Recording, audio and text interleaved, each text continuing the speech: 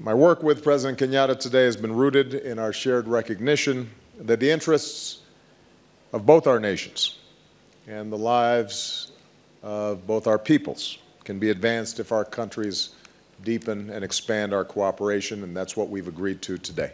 We will extend student and business visas for up to 5 years for Kenyans traveling to the United States and for Americans traveling to Kenya. This will make it easier for university students to complete their studies and for businesses to make long-term plans.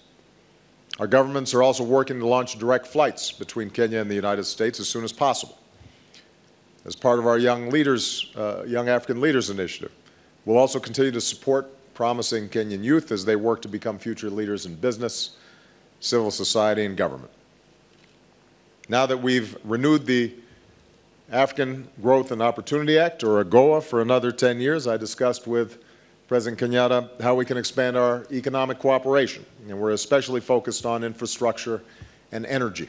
Today, we discussed deepening our security cooperation. As part of our security governance initiative, our governments signed an action plan yesterday in which we'll support Kenya's efforts to strengthen its judiciary, police, and border security. We also discussed broader efforts to counter violent extremism here in Kenya and around the world, efforts that are advanced when there is rule of law, respect for human rights, a space for civil society and peaceful dissent, and when we welcome all communities as our partners.